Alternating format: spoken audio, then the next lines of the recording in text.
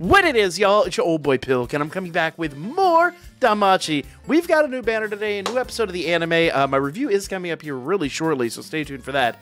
But first, let's talk about this new unit. Now, I got the details on her last night, but I'll be honest with you, I didn't read through them. I was so busy with editing the Pokemon project and sleeping that I haven't really gotten a chance to look at this. So let's take a look here, all right? So, new Aisha. Usually Aisha units drop, they're pretty good. So HP is 4408, which is really good. Not amazing in comparison to some of the new, anniversary units, but, you know, really good. Really, really solid. MP is, I mean, I say that as like 4,000, you know, 2 months ago would have been mind-blowing. Now it's like 4,500 is that level, so still a substantial number. 2125 strength, really good. Endurance 643, it's a little lower. We're in the 800s now with a lot of units, so... So she's comparatively squishy, which I'm intrigued by. Agility is pretty good, 1206. Dex is good, 922. So let's take a look at her effects here. So I'm gonna start with skill 1. That is a that is a paragraph there. Phantom Blade, foes plural, fast, dark resist down 35%, not 40%. Damage received attack all targets plus 35%. Okay, that's a good combination right there. But only for one turn, so you have to have turn replication on. Self, strength and dark attack damage 70% for 3 turns, that's a good number there. And 3 additional actions, mid-dark physical attack, damage received 40% per each self agility reduction skill. Agility reduction skill. So I'm guessing she's going to debuff her own agility. The downside to that is that really only comes into play if, like, there's a debuff on... Well, okay, so she's a wargame build. She's purely a wargame build. Because she's assuming you're going to get debuffed basically all over the place.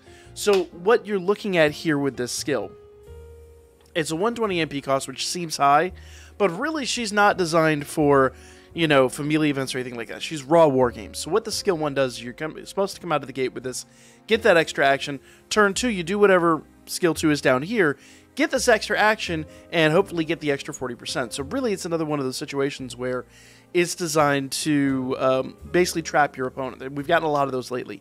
You know, skill 1s that are single targets that have insane buffs, percentage, not buffs, but percentage boosts.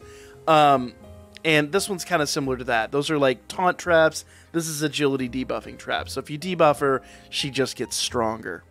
So, pure raw wargame build.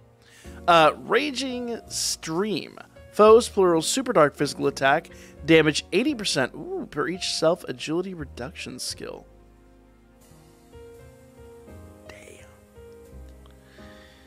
Damn. Okay, that's... So, basically read this as such. Okay, you're assuming they're going to come out of the gate with a major agility debuff, right? A lot of people do. It's very, very common in wargame. And what's going to happen is, turn 2, she's going to come in here, she can hit 80% damage on a superclass attack.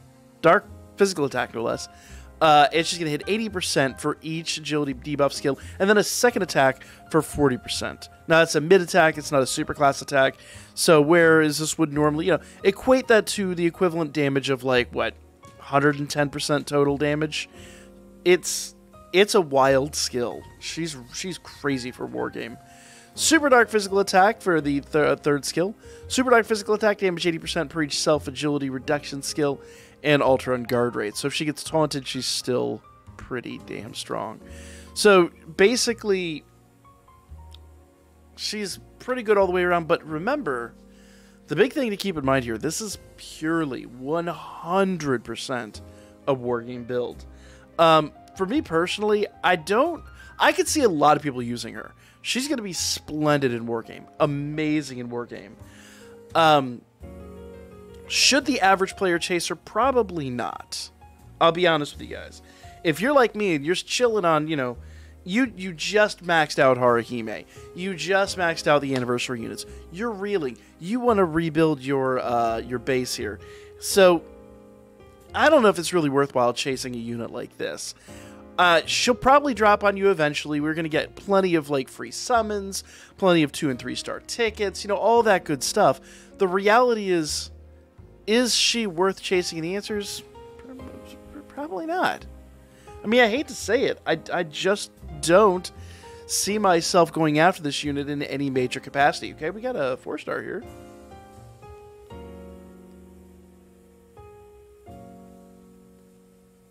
Thank you for that. Very old Hestia.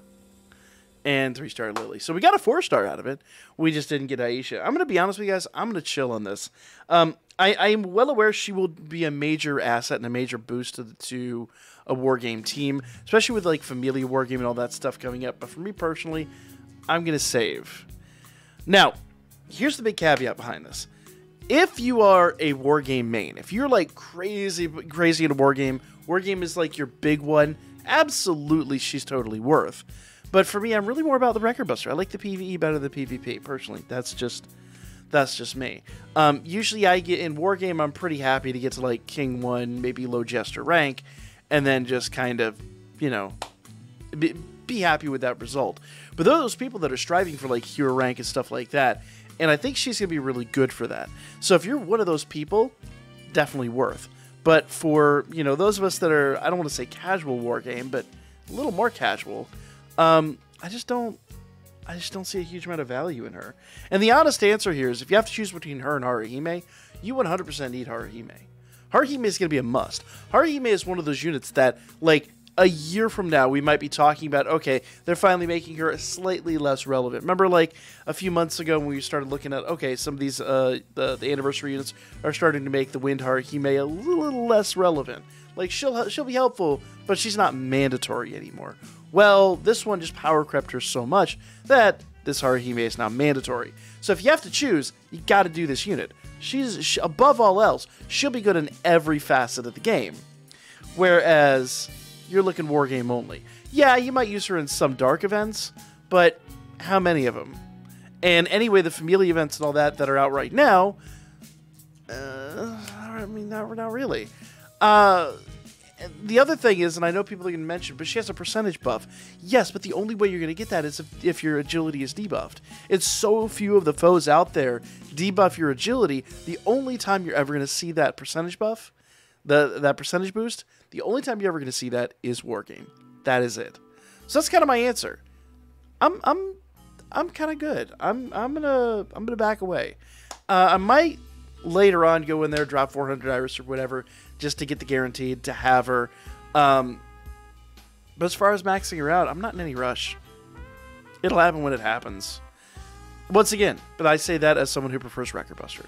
So I know people are going to argue with me in the comments, but I'm not talking to the Wargame main. I'm talking to the average player who's reeling from, you know, spending tons of Iris and is like, you know, what's next? What's coming next?